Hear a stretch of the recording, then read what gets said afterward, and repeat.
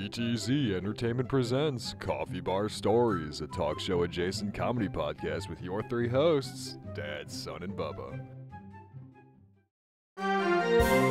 Live from the coffee bar, it's your DTZ News. Welcome back to the DTZ News. I'm your host, Son, and I want to throw back a reminder here to don't forget to listen to the next episode in the season, episode 8, for the information about the contest we'll be hosting. We'll give you more in-depth information about what it is and what's going on once episode 8 comes out. And now we're going to throw it to Dad for some more news. Thank you, son. Do you like to write comedy skits? Or do you have comedy ideas? Well, I'd like you to send them to us. If you have ones that you've written and even go far enough to put some sound effects into it, send that along. Because I'd love to read them and actually perform them. We'd like to give them a shot, or if you have an idea, take it a little farther, and that way we'll give you the accolades for you writing it and tell everyone it's your skit and we're performing it, and hopefully we'll do you well. You can even ask Bubba. We'll put our all into it. Oh yeah, definitely. It'll be like a community highlight and specials and events and shit. Like when we go to shout out some of our lovely viewers and give them their due credit for what's good, but give them their due. It would be great. Yeah, I think it'd be fun for the people, you know, especially if you like to write them, but you don't want to try to do them like how we do them. I understand doing that. That'd be great. I think this is a good thing. Son over here, he'll tell you where to send your ideas to, and I think eventually we'll get all your ideas together, and once we get some submissions, I think we may make one full episode of all the submissions that people did for the ones that put it out there, and Son's about to tell you now how to get to that. Yeah, so you can go to our Facebook page and message the page, and you can message the idea there directly. Or, if you don't want to do that, you can go and email us, and our email is in our description of our episode. If you look into the description of all of the episodes, you should see our email down somewhere near the bottom. You can go there and email us your ideas. We'll take any and all of your skit ideas. If you want us to perform them, we'll perform them. Everyone will be used and checked into. We will pretty much use everyone. So you send them, they will get used, we promise. And this has been your DTZ News. Here's your two dad jokes. What did the ocean say to the beach? Nothing. It just waved. Why can't a nose be 12 inches long? Because then it would be a foot.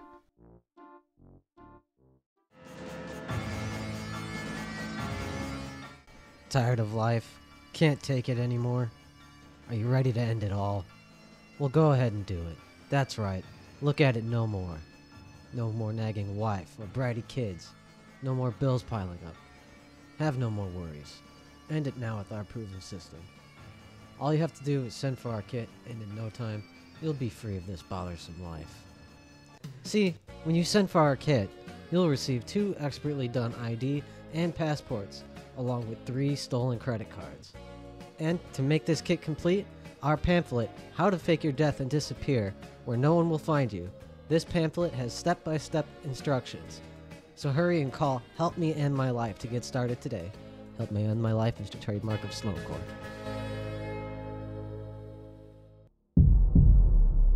Alert, alert. This is a message for all men. Alright, fellas. You tired of your ex? The one who keeps stalking and harassing you? Acting like a crazy woman? Oh, brother. Well, I got what you need. Now introducing Bitch Be Gone Spray. Yeah, that's right. Finally a way a man can protect themselves from those kook-ass psychotic women. And even them straight-up crazy bitches. With our patent-pended formula. We force this into a can with science and shit. All you gotta do is point and squirt. So finally you can now go up to them psycho-ass bitches. Point some Bitch Be Gone Spray at them. Shoot, and just like that. Poof. Bitch be gone. Now, where do they go, you may ask? And to that I say, who fucking cares? They're not harassing or bothering you anymore, and that's what you want. But, you gotta know, take this as a warning, an extremely crazy ass bitch may require a few extra squirts. We guarantee that bothersome bitch will be gone and you can finally get some peace. Bitch Be Gone Spray is also completely environmental safe and pet friendly. And also, men, don't worry, it don't work on you guys. So if you get a little on you, you'll be a-okay. Bitch Be Gone spray can be found at all your favorite stores and the internet. Get yours today.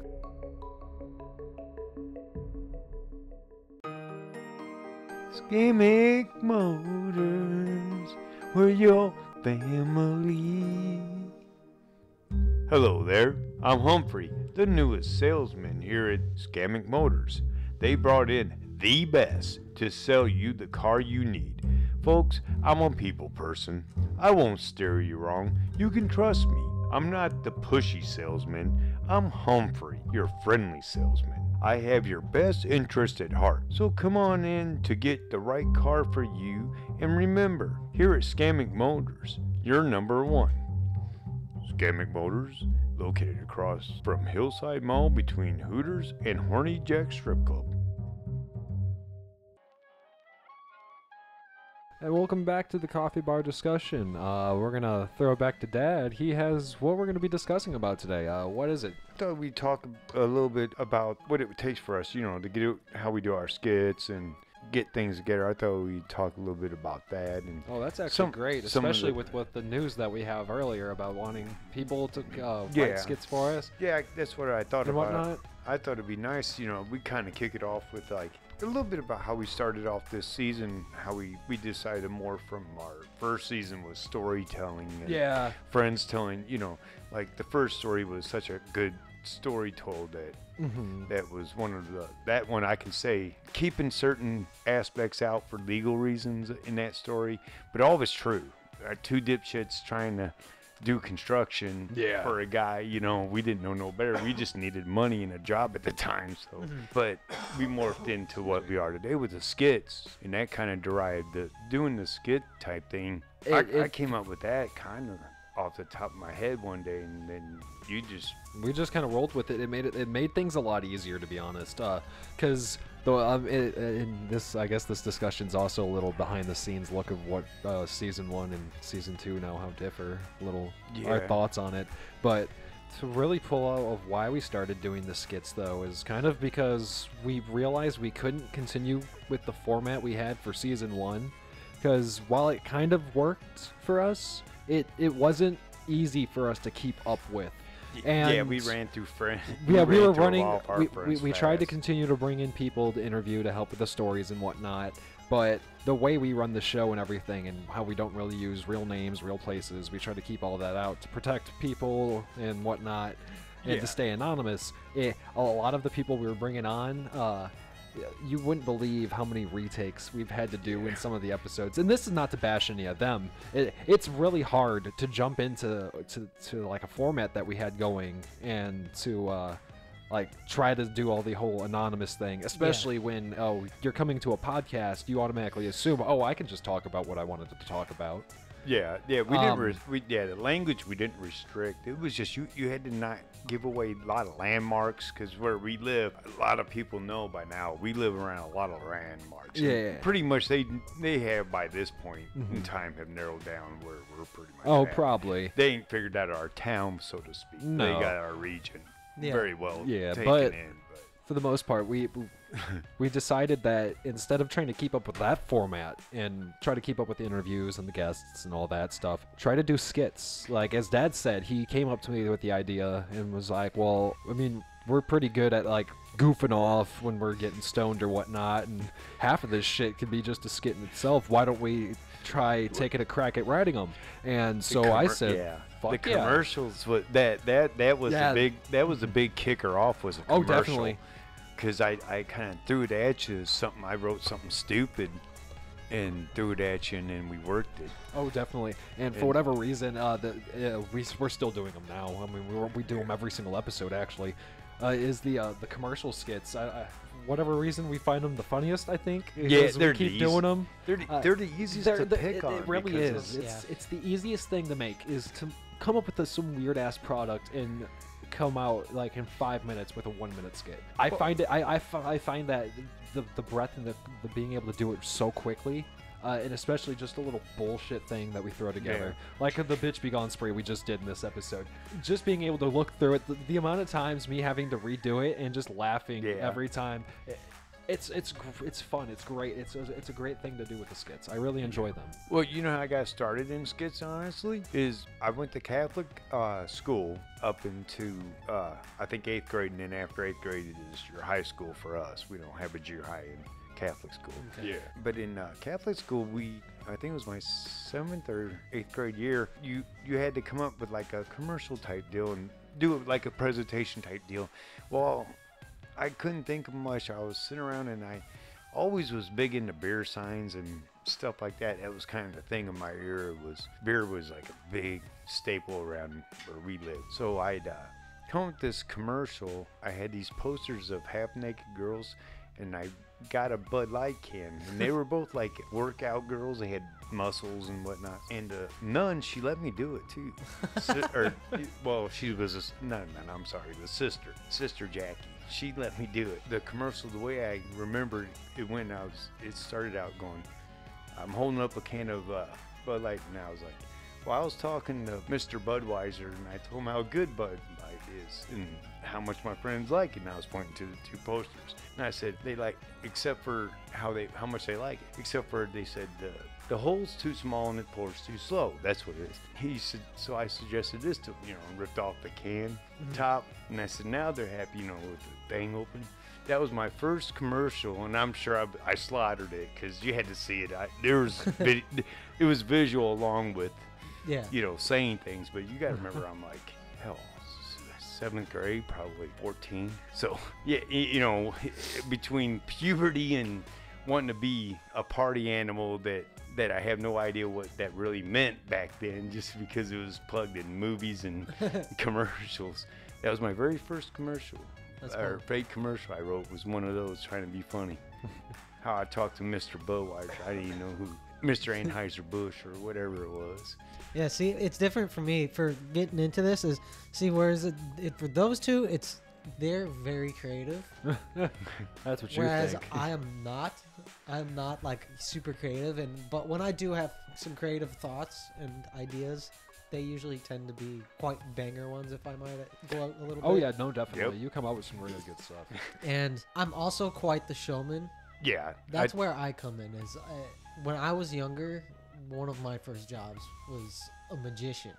Yeah. So I got introduced on how to be dramatic and for effect. That's why we wanted to bring you on this season to start the second season, since we've been talking about how we went into this whole new thing. I knew that bringing you on, that's more with you wanting to do voice talent and stuff and all that other stuff, and plus you already have performed, so you don't have that where we're gonna have to do 100 takes because you keep mumbling and fumbling. You felt like right in place.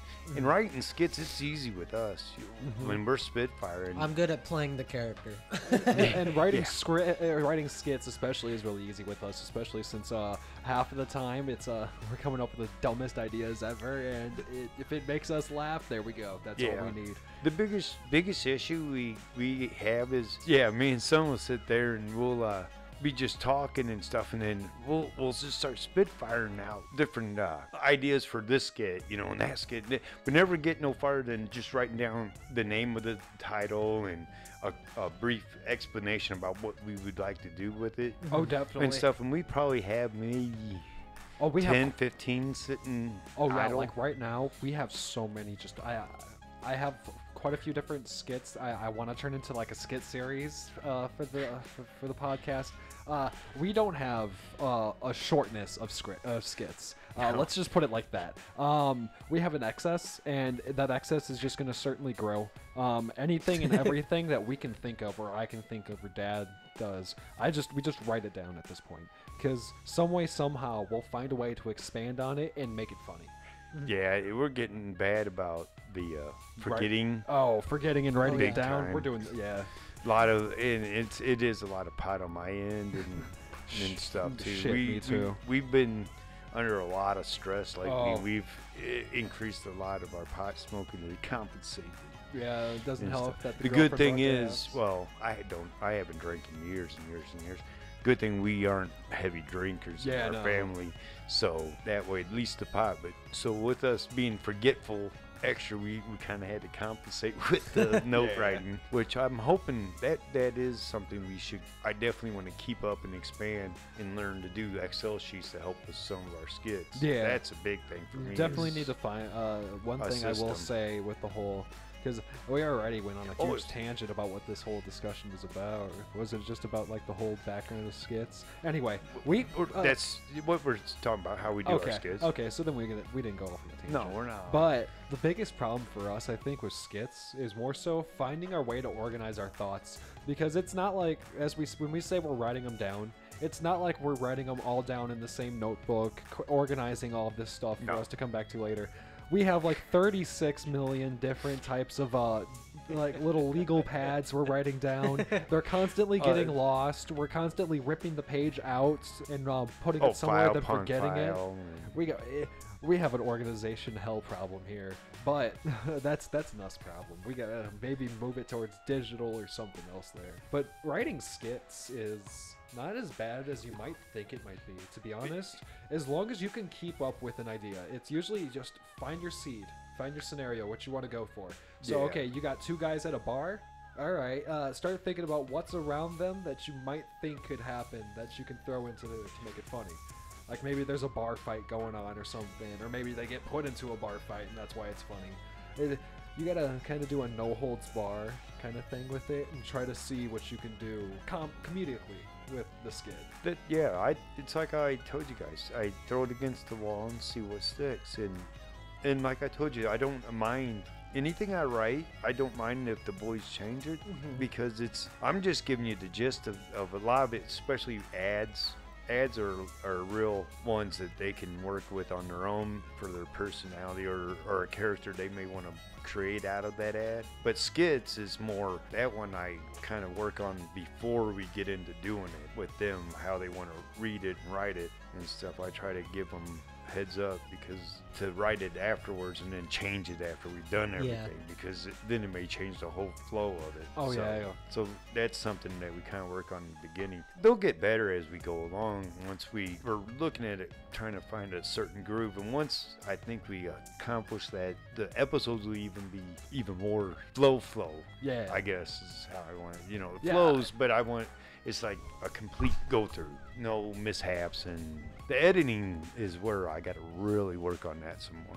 Yeah, but that's just a whole technical background. I've noticed a bad habit that I've got is, especially with how I'm saying I want to be a voice actor and shit, is I like default between like 3 or 4 voices. Yeah, you gotta find your niche, man. You gotta also find your niche, but you gotta find a way to expand. Yeah, I have the same problem too, so it's not your fault. I have like 2 voices max. That's a thing that's why I knew you were into voice acting and stuff and wanted to do that, so I'm figuring you were gonna look into deeper how how it works. The characters, it's a whole mental process. I don't know. I'm gonna have to go at it better. The best thing to do is probably YouTube it, man. Try to learn how to do certain voices, and then maybe try to, like learn how to do like an Obama voice or something, or maybe Clint Eastwood, and then just any type of famous person voice. Try to learn how to mimic theirs, and then try to transform that into something else. That's the best way to do it too. Or well, some might argue because for me, that's an easy way to do it. Like okay. I've always wanted to do a Christopher Walken impression. Oh yeah, definitely. I like the way Christopher Walken speaks. See now that's probably one of the most mimic voices around is his, because there's really no one that sounds like him. Yeah, and it's his cadence is just so different. But it also helps make dramatic scenes even more dramatic, though, when he delivers it with like wrath or something, or even threatening. The way he talks helps deliver it. A lot of people say to go like, try to mimic your favorite characters' voices, but I feel like that's so hard to do because characters' voices are not like natural voices that you can like kind of morph your voice into. That's something you gotta like form hard. Yeah, you have to gotta like think hardcore, about. Like I got some way somebody explained it to me. I asked someone for tips, and they said that you pretty much have to get in the mindset of that character. and just use that character's voice to the best of your ability as often as you can. Well, see, I was also kind of hoping with the way I write these skits, or all of us, and get into some of these skits, and as we get farther along and really push into more, I ain't gonna say storyline, but they kind of flow one after another, so to speak, with each other. I want to try to really, you create a character out of it and then run with that character, but I want you to be able to develop that character for the skits like that are going to be part 1, part 2, part 3, part 4 of the same ones, and be able to master that person to where you can do it without worrying about, you listen to episode this one and then the next episode, okay, there's a difference in that same character's voice. That's the one thing I'm hoping that we kind of master up on that, and I figured you'll be the one to help me and Son over there to do it. Yeah. Yeah, because I'm trying my best. I mean, you've seen me with our Call of Cthulhu scenarios. Because I know I try with the accents, but I'm not you're the actually best pretty at it. decent at a Brooklyn-ish I'm accent. surprised about that, but that's pretty cool. I know one of the accents that comes easiest to me is Western. Well, everybody tries to go to Southern shit. The Southern drawl. Well, I can go, I feel like I sound like Forrest Gump when I try to do it, and I feel like I'm offending so many Bubba! people. Well, mine's all over. My country can go all over the place when but with my Southern, I don't even. It also know helps if you it'd grow be around that Southern. type of those types of people with the voice and whatnot, so you're able to easily pick it up where we weren't. A lot of long drawled, and we have family members that got some deep. That's easy to pick up though. Yeah. Especially as old as I am, like the early years growing up as a kid, most of the stuff was westerns and TV shows like the Lone Ranger and stuff like that. It was a lot of it is Southern talk, hee-haw. A lot of stuff is country. I'll say country folk talking. It's hard to explain because you get a mixture of real Southern to, It's hard to for our explain. non-American listeners, the way dialects are in the States is like, let's say, Alabama Southern compared to like Georgia Southern. It's not gonna sound the same. Yeah, it's completely different. It's weird. It's getting to the point to where even in the same state, different counties seem to have their own accents and whatnot. Yeah, I mean it's culture bleeding into one another and all that, but you think at that point you think it'd be a little easier for like everyone to help you try to pick up like a different accent for voice acting and whatnot. For those that do it, all the diverse culture around them, it'd be easy enough for them to be like, okay, I'll go find someone that has that thick Southern drawl, listen to them talk for a bit. I can mimic that. Like, I can tell you one thing in general, just period. Anybody who knows how to pick out dialects like that automatically can already assume what our dialect is. Oh yeah, definitely. Hard North, the fucking Midwesterner. Is that what we'd all in this area be considered? we're considered. Yeah, so we like, say y'all a lot too. That's a good y'all. It's like the way we say soda country versus and pop. city talk mixed. Yeah. There's a lot of different tells here and we all that stuff. say soda, where you guys used to live, they say pop. But and I really, in certain areas, I know it's called soda pop. And it's how they refer to it as soda pop. So. There's even some areas where they just straight up call it Coke. Yep, exactly. Yeah. I was about to say, some people just call it Coke or Cola. Yeah. See, now that's a Coke. That's where it comes in for writing skits, is terminology we use for things will tell you where we're from. Oh, definitely. Now, if I'm trying to get silly and pick on something, which I'm doing it in a lighthearted manner now, then, you'll be like, boy, they're trying to... they're not from there because they're just slaughtering that. Oh, definitely. I get it, they're trying, but they're slaughtering that. Yeah, one thing we're not good with is keeping with the theme of something sometimes. We'll like to break out, and all of a sudden you're like, well, it was focused on this, and then all of a sudden it started sounding like he was from Alaska or something. It was really, really weird, man. Yeah. We'd lose, and I noticed in our skits too, I've done that, where I've written the skit, and all of a sudden as I'm listening to us doing it, I'm like, man, I trailed off there for a minute. Oh yeah, and it doesn't we'd help. Fix it, and of course, our biggest problem here with skits is that we try to write a structure for it. We try to write out the skit and everything, and the minute we have our script for it, we improvise. We already knew from the get-go we were probably going to improvise most of the script, but we still ultimately assume that we have to write so much for the script. Yeah. And then in the end, you hear us, what you hear for the skit when it comes out in episodes and what we had written down are two completely different things. At that point, we probably could have, we could probably release both of them, one that's a straight read from the script and the skit itself that was improvised, and you'd be like, what do they do? Record two different commercials? What was that? Get two completely different productions. Oh, yeah. Yeah. It's Sometimes. Sometimes we stick straight to it, though, too. Oh, yeah, sometimes we do. Well, I mean, with me, on my end of writing the scripts, though, with the grammar, I try to, I don't know, from it being drilled in, trying to do grammar correctly and writing it and all that. Yeah. Which I appreciate. Which needs to be, a lot of times, got to be beaten up because it doesn't work with it. You get what I'm doing, so that's why for you guys, you understand how I do things and how I work, and I've talked with you about it. But a lot of it, for somebody coming in to do something with this, we'd had to all show them how I do things sometimes, because I do the grammar correctly, but you don't do it that way. Yeah. It's got to be slaughtered sometimes to make it. That's why it's fun. Yeah. You know. Oh yeah. And I have definitely. It's hard for me to not do it the right way. Yeah. Sometimes it's really, and you wouldn't really think about this when you're writing out skits and all that. You're like, oh well, I'll just write how I think or how I talk or whatnot like that.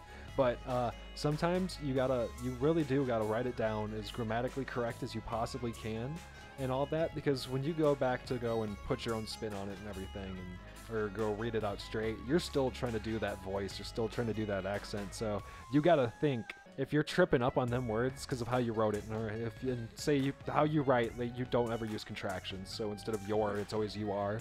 If that's tripping you up, you got to make sure you're really grammatically correct, because you don't want to trip up when you're reading through a script. Well, retaking sometimes is. If I don't write it out correctly, I get lost in it when I'm trying to read it out. That's another thing. Because I forget what I meant. Because you figure these are not being done right in real. I may be write it one day and look at it 2 days, 3 days later, maybe a week later. Who knows? Visit. Maybe something I set off to the side to work on again later on. Yeah. And it's not like we're over here. I'm like, what the hell was I writing? I don't get what I meant in it. Plus the misspellings, or if I handwrite it, because I'll go between printing and cursive, back and forth so much between it. It's hard to tell sometimes what I was meaning and what I was getting at. It also doesn't help that when we write our skits, we never edit past the initial rough draft. If we do, it's only because maybe we had to revise something because we completely butchered half of what we were spelling out. We didn't check it. We had to reprint. We don't really do. That's why I've gotten into typing them out now. Yeah, we don't really go past rough edits. Sometimes, and I brought it up a little earlier, how I have a bunch of skit series kind of written out or outlined. Those ones, I'm probably going to have to go through and make quite a few different revisions to a script for it. It's not going to make any sense because, as you said, we don't write them all the time. Sometimes we do, but we don't always just write them the same day we're trying to record them. No, we'll write them, and then maybe a few weeks will go by, get back to it, and we'll completely forget the context of some of the lines. We're not going in depth when we write it down with context, and maybe that's us problem where we got to figure out a better way of writing scripts. But you gotta make sure that if you're writing down a script, and it's really weird and out there and weird even when you're reading it, but when you know the context while you're reading it and makes it funny, you go back to it a few days later, lost that context, and it's out there and weird. You're like, why was this funny? I can't remember. Yeah. Like, if me and Son are if we think it's kind of fucking stupid, damn. You know it's been too long and we definitely butchered it for some we'll run reason. a joke into the ground, and then while it's in the ground, we'll take the fork, start beating that horse until there's nothing left, and then play with its bones afterwards. Yeah, and then so we for find us to say something stupid, it's really been ran through. So I don't know, but I like writing. I do like writing the skits. They're fun, and I like watching you guys help me perform them and stuff. I think my absolute favorite thing about writing skits is when we don't tell each other what we're writing down. Say we're thinking about because we're skit. giggling. Yeah, we're over here writing down, say something else, prepping for an episode or something like that. No, say I wrote a script or something, and then I go out to read it to them, and all they can do is just gasp for air, and basically are crying from both their legs and their eyes. I know I did something right. Basically, if you could get the people you work with to laugh their ass off, you probably got a golden skit right there. That's my absolute favorite thing, is when I can get you guys to bust out laughing after I'm done finished with the script and reading it out to you guys. Just as long as we can deliver them good, that's pretty. Oh, absolutely. Yeah. That's a big problem, too. Sometimes the worst part, I think, is when you know how you want to get a line delivered and you've tried like so many different takes, and it's not because you can't, but for just whatever reason you just keep fucking that take up. Yeah. Sometimes it gets a little too personal. Yeah. You of all people are actually pretty good at selling a joke. You. Oh, I have to. After so many years of my life of people looking at me weird after I busted a joke out that only I thought was funny, you got to find a way to either push it a little further to make everyone laugh, or at the very least, you just got to keep going with it. It's all in the delivery. Yeah. Well, you figure A, you're either before your time, or B, you just hadn't perfected your delivery yet. Exactly. I believe I'm an equal opportunist comedian. Anything and everything, and that goes for me too. If you want to make fun of anything and everything, go as well. Sometimes there's a joke that even I'm just like, all right, it's done. I don't know. There's only a few of them, but for sometimes I do get to the point where, all right, this joke's done. We gotta just shelve this. Don't touch it ever again. Keep it that way. I may have been funny in a past life.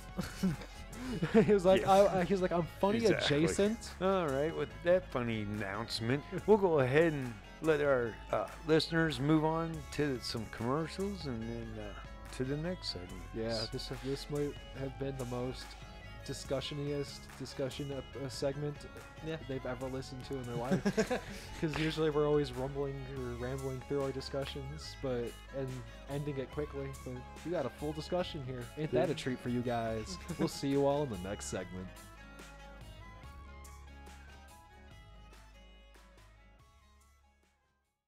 Join us Monday nights on The Rilla Radio Show, putting independent music in the listeners' ears with DJ CO1 and DJ Craig Allen. It's where the hits just keep coming.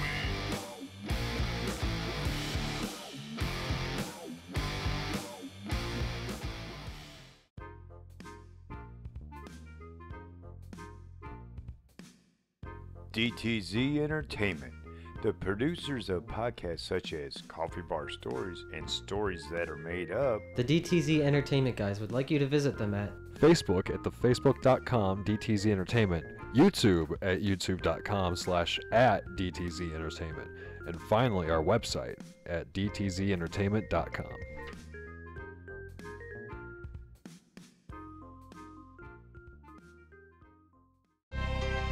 Now, was that a good idea? Assault charge for woman and poultry pummel. February 2nd, a Minnesota woman was jailed for domestic assault after allegedly clobbering her boyfriend in the head with a whole chicken. According to cops who reported that the victim still had some chicken residue in his hair when they reported to the 911 calls for assistance, the victim told cops he was driving home late night to the residence he shared with Natalie, 36, when he was attacked. The man, who had been at a bar with Natalie, said she was hitting him and spitting in his face. As they en route home, upon arrival there, the residence, the man alleged Natalie hit him with a whole chicken in the back of his head. According to the probable cause statement, victim still had chicken residue in his hair, police noted. When cops sought to place Natalie under arrest, she struggled with them and began pulling her hands away from the officers, requesting multiple attempts to get her handcuffed. While being escorted from the home, Natalie reportedly continued yelling, attempting to pull her arms away from officers as she kicked her legs around. Charged with domestic assault and obstructing police, both misdemeanors, Natalie was booked into the jailhouse. Natalie was arrested on December 21st for assaulting the same man identified as victim in the incident. According to the misdemeanor case, the court records for the whole chicken, they did not bring up whether it's cooked or raw. She's now waiting for her case to go to court. Now, was that a good idea, you think? A Kentucky woman who stabbed her male cousin during a dispute over a borrowed sex toy has been sentenced to 12 months behind bars, according to record. Crystal, 34, was sentenced yesterday in circuit court connected to last year's assault of Michael, who police identified as Crystal's cousin and neighbor in Lexington. Police were dispatched to Crystal's home after she called 911 to report that she had stabbed Michael. When a cop had arrived at the residence, Crystal was sweeping the porch, according to court citation. Crystal told police Michael had come to her home and they had got into an argument over a sex toy. Crystal had borrowed the adult item from Michael and he wanted it back. The sex toy is not further described in the court record. After telling Michael to leave her property, Crystal grabbed a knife and reportedly leapt towards Michael and stabbed him in the arm and drew some blood. When police contacted Michael, he only had a few minor cuts to his armpit and his arm and his back. He confirmed the pair had gotten into an argument over a sex toy, adding that he went to leave when Crystal began acting crazy. At that point, Crystal stabbed him and Michael, who declined the trick. Following the arrest for felony assault and several misdemeanor courts, Crystal was booked into the detention center where she spent 8 months in custody before was able to post a $10,000 bond. Now, was that a good idea? Sounds like to me he could have used some bitch be gone spray.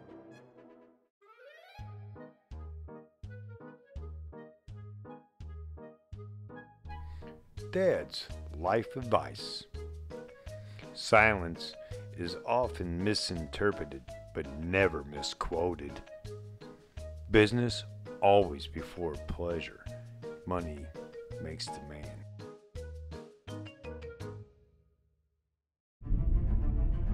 Put your hands together for Bubba's Corner. And here's your host.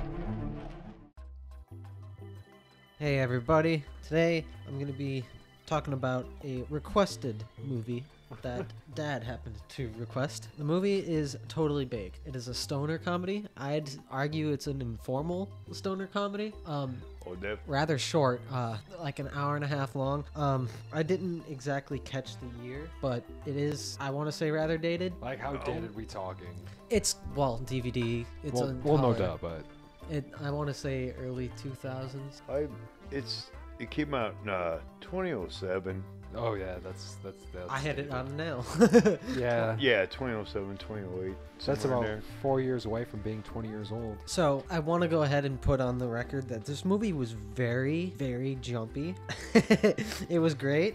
It consisted of many skits, some of which reminded me a lot of what we do here. And always funny. there was also stand-up. There were a plethora of just It was jokes everywhere. and stuff. So the main story premise of it was this guy, he's just normal dude.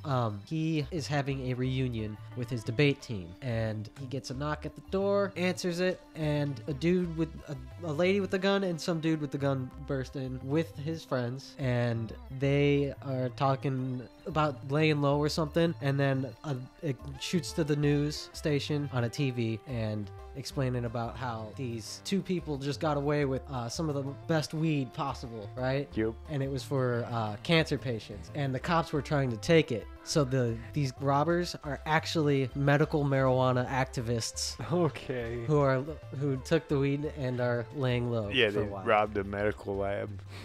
Science. Oh, I've definitely never seen this movie then. But anyway, it goes through a bunch of commercials and skits. It has a whole like intro scene to it that's pretty great. It's got a nice theme song. Maybe the editors will throw a little taste of that up. Oh yeah, we'll see if we can get that in there. Throw a good 3, 4, 5 seconds of it in there. But anyway, it goes through and introduces Dave and his debate team that show up, and they're all like super anti-pot, and then all of a sudden, knock on the door. Dave answers it. It's his, I want to say ex-wife because he lives alone. There ain't no way this man has a wife. It's his ex-wife, yeah. His ex-wife and his daughter, who she brought over to hawk off on him, and she's grounded because her mom caught her with a joint. Yup. And she's sitting there freaking out like, it's not even mine, it's not even mine. Besides, you're just bringing me here to go hang out with Johnny Horsecock or whatever. Yeah, the guy that, over embellished. Yeah, and throughout this, the mom's talking about how she's going to go drinking and doing stuff like that, and then they're sitting there down in weed the whole time. She talks about how she needs a drink, and then she lights up a cigarette, and the spoof of the movies. Basically, he's throwing up statistics with everything. They're throwing up statistics. Then I didn't bother to write them down because by now they have most definitely changed. Oh yeah, no, definitely. Yeah, by now. But yeah, I mean, it was spot on for its time. Yeah. It was hitting the nail on the head. It was slapping around the culture of the time by showing its hypocrisy against to what it can be, look at it now. Yeah, and they had like how many deaths caused by cigarettes and how many deaths caused by alcohol per year. The next scene it goes into is about some company called Fun Onion. They're selling poorly, like really poorly. So the leader of it, Mr. Funyan, brings in a marijuana like specialist doctor, like went to college for it. Her name's Dr. Willis, a PR agent, Mr. Goldman, to help sell the sales, to help get it. And they come together and decide, in order to get the rise of the Fun Onions to the price to rise, they have to get more people to smoke weed, because the more people smoke weed, the more they have the munchies and they eat Fun Onions. I finally got that. I'm not the brightest. I'm sorry about that. So the reason they have the PR agent there is so they can find a way to get Fun Onions to sell, right? Yeah. So he says, what we're gonna do is we can take the weed and say that they're striking out at Bible Belt people at this point. Okay. And they're saying we can because Christians will do anything to keep their kids from being gay. Yeah. So we could say that getting high, smoking pot, reduces homosexuality. And their philosophy is if you say that, the parents be scorned for the kid. Holy shit! And so that was their whole idea, was to get the whole Bible thumpers to all start getting high and getting their kids high and shit. Fuck yeah. So that way they can buy the hell out of Funyuns. Hell yeah! I need this DVD when we're done with this recording. It's great. You gotta watch it. And then up next, it's going through a whole plethora of skits, like the farmer skit with the fake weed farmer. Yeah. The whole premise of the skit was that if they legalize marijuana, he grows that fake hemp. Oh wait. He grows hemp, no THC in it. Looks like marijuana, but no THC. Okay. And it's legal pot's what it is. And he's talking about if they legalize it, he's gonna put him out of business. All him and his 37 other people, 37 other farmers. Yeah. And he'll have to kill his family. And he's sitting there with the shotgun. And he's got the family behind him and the wife. Yeah. If you legalize pot, I'll have to kill my family because I can't no longer afford to feed them. And he's sitting there, tears welling up. Really, he's got 3 kids. One of them's pregnant, and one of them isn't even white. Yeah. One of them was like a Hispanic chick, a Hispanic kid, and she's pregnant. I was like, this is the most Alabama-looking shit. But after that, it goes up back over to Dave and his little debate team, and they're trying to come up with a plot on how to get rid of the they're calling them drug dealers. Held hostage. Yeah, because they're being held hostage by these guys. They decide to come up with a plot, and they're like, oh, we can just tell them the error of their ways. Oh, yeah, they're trying to go through debate shit. It's funny. So one of the guys walks up to him, and he was like, yeah, I don't think smoking pot's very good. And they're trying to go through all this bullshit, and he offers him a beer. The one of the drug guys, I think his name was Doug, offers the debate guy, I think his name's Kevin, a beer. He's like, sure. And he takes it and he drinks it, and he's explaining how weed that he's got is they took it so that way the cops don't take it because it was used for cancer patients, and he spiked Kevin's drink with Epicac. Oh, So God. Kevin's over here getting like freaking out, getting ready to puke, all nauseous. He's like, which we think shows what it's like to be on chemotherapy. The nauseousness you get from chemotherapy. And he's sitting there and he's puking, and he's like, now you can have this pill or this pill or this pill, and he's talking about all these like actual like pills. It's the drugs that Like- they give you and their side effects. He tells them just breaking down, and then he says, you can smoke pot and it don't. Yeah, and then he says here, or he's like, all the legal ones, those are all your legal options to help with the. He's like, I don't care, give me anything. And so he goes, all right, and he gives him the bong, and from there, that's one guy, the big guy. He ends up getting high, and he meets the narrator. Yeah, he can see the narrator because of the potty smoke. Yeah, only you can only see the narrator if you're high. Even further down in the movie, it goes through some more skits and stuff. I didn't write them all down because that felt like a very just bad idea. Oh, I appreciate that. Well, the movie, the way they did it, the skits are pretty much for time based. Yeah. For its era, and it's hitting what's going on. I can't really say at the moment, but more for what's been building up to that time. And Yeah, stuff. I know one of the skits I didn't write down, but I did want to comment on was the president one with the kids. And she's sitting there and trying to say how bad smoking pot is, and she's getting pissed off. And you've got the guards for the president's wife or whatever. They're sitting there and they're like, yeah, the first lady's off on the alcohol and Vicodin again. And she's sitting there freaking out, running around, bitching about weed and stuff. Oh yeah, she was big pusher against it and everything, but against pot and everything. But here she is doing pills and everything. Yeah, and then the first lady's who she is. And in that skit, they reference how the forefathers of our country all grew marijuana, and then the first lady's like, "Oh yeah, well they had slaves too, and I will not." And she's just going off about that. I was like, "Has nothing to do with marijuana," and that's literally what the kid said. He's like, "But that all has literally nothing to do with marijuana." Yeah, they stuck it to a lot of the bullcrap arguments of its era.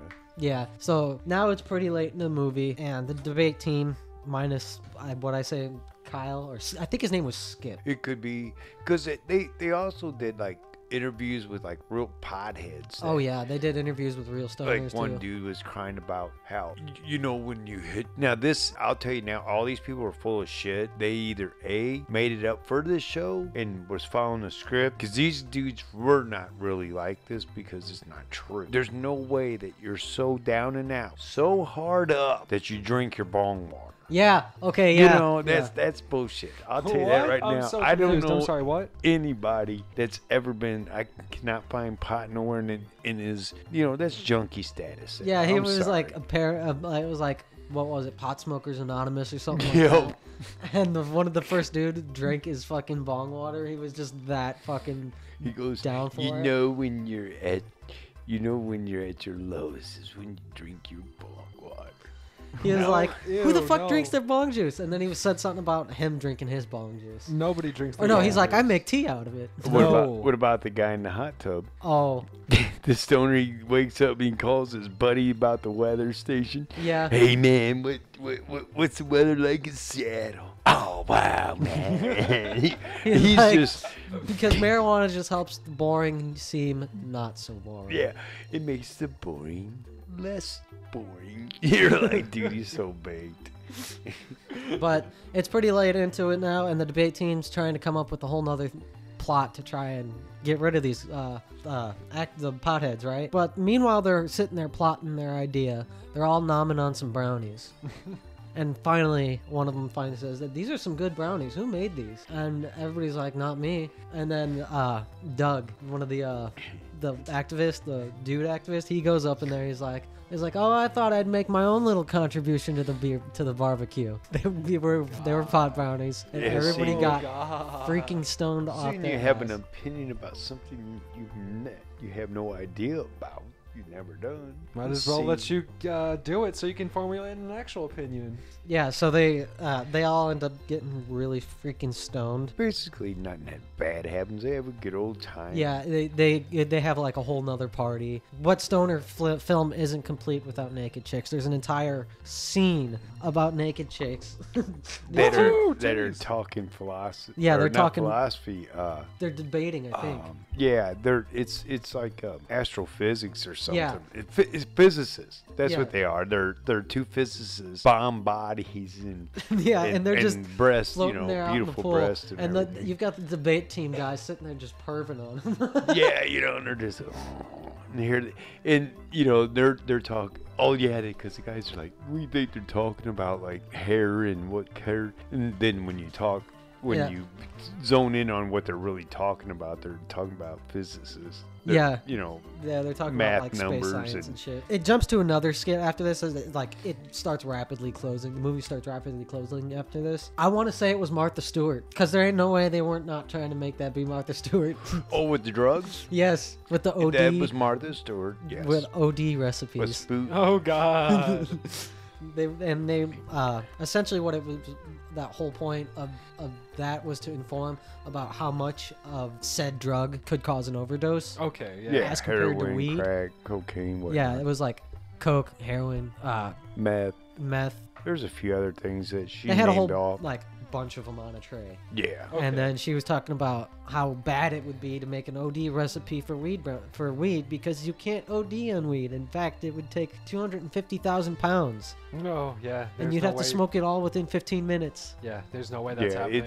The consumption level of the THC through smoking it is way not if you were doing it as far as probably edibles or anything like that, but as far as inhaling it through getting the THC through smoke, yeah, it was like 1,600 pounds in less than 15 minutes. You had to smoke it in, which is virtually impossible. Even being in a room Yeah. Oh, with yeah, that much definitely. burning. I was about to say, there's you no way in hell. wouldn't be able to stay in there long enough. You'd have to leave. That's from taking into account that you're smoking absolutely 100% of all the THC that's located inside of that bud, and there's no way in hell you're doing that just by smoking weed anyway. Yeah, it's all gonna burn off. Now that's not to say you're talking. This is 2007. They're saying this. Now we're in 2023. It might be possible at this point with the way pot has been Yeah, now elevated, they've got like but dabs yeah. and shit. But that movie, it hit a lot of great points. Oh, And yeah. it was a funny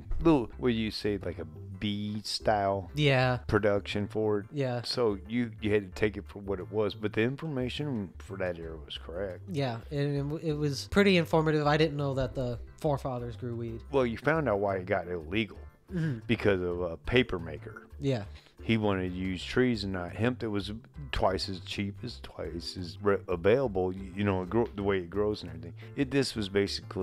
This is your big government type Yeah. deals. What that would be more Yeah. on the. but yeah, the movie ends up coming down to a raise where Doug sits down, or not Doug, Dave finally sits down and talks to his daughter about the spliff that she had, and it wasn't hers. The narrator told him that it wasn't hers. Yeah, That some dickhead put it in her purse. Yeah. Oh yeah, from a party. Or Yeah, something. from a party or something. He said, he's like, because I'm not going to lie right now, I'm totally big. Pretty much, smoke weed if you want to. Oh yeah, absolutely. By the way, I did look it up. It has not changed since then. To overdose on marijuana, you would need to smoke around 1,500 pounds in 15 minutes. Okay. 100% of it impossible. Smoke it if you want to. Yeah. Ain't nothing bad gonna happen. But yeah, at the final skit of the movie, they legalized weed, and it was like 20-30 something on there. They legalized weed, and Fun Onion stock soared. Of course it did. Hell yeah, there you go. Profiting off the stoners. It was like all the good times was here to stay type attitude. That's great. Anyway, I rate the movie 420 out of 10. That's a good score, a good 420 score. Out of 10. That's hilarious. Can't beat that. Anyway, thank you for the recommendation, Dad. Yeah, it's not a movie for everyone, but if you like pot movies and some, it's all right. Grab you a joint or two and smoke it and watch it. It'd be all right. Yeah. And that is Bubba's Corner.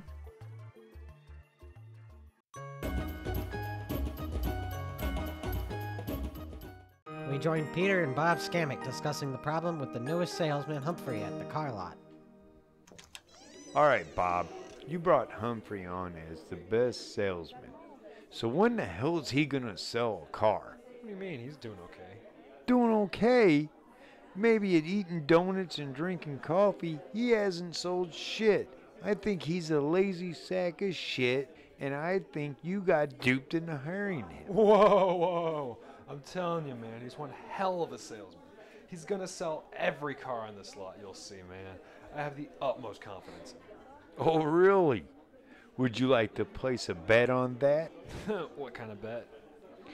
Your man Humphrey has to sell 70 cars on this 100-car lot in 1 week, and he cannot have any help. I will send the other salesman home for the week. We got a deal? What? You got no faith in your hiring decision? Or are you just a scaredy cat, big chicken? No, man, listen. Bet's on. And when I win, you'll work the car lot naked. Oh, okay. Then, when I win, you'll have to stand in the middle of the lot naked, smeared with shit. Deal? Alright, deal, asshole. Oh, crap, what did I do? Tune in next time to the Scammics to find out if Bob gets naked and covered in shit. Thank you for listening to Coffee Bar Stories. This is your host, Dad. This is Son. And I'm Bubba. And don't forget to check us out at DTZ Entertainment.com.